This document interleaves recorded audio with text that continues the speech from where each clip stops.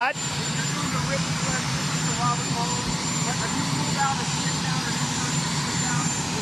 I haven't ruled out anything. I haven't even thought about it. I'm thinking about the world. How long? I'm thinking about, right now, I'm thinking about the world. I'm not thinking about sit-downs or not sit-downs. There was no collusion. It's a whole hoax. This was a thing set up by the Democrats, just like they set up other things. When you look at what's going on in Florida, when you look at what's going on in lots of different locations, the Russian investigation is a hoax. It's a phony hoax.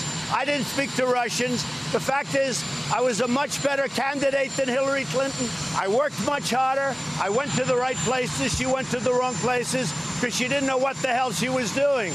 I did a great job. I was a great candidate. She was a bad candidate.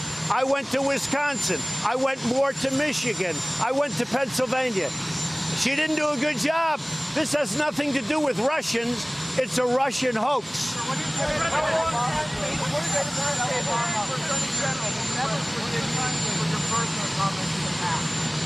Oh, Michelle Obama said that. I haven't seen it. I guess she wrote a book. She got paid a lot of money to write a book.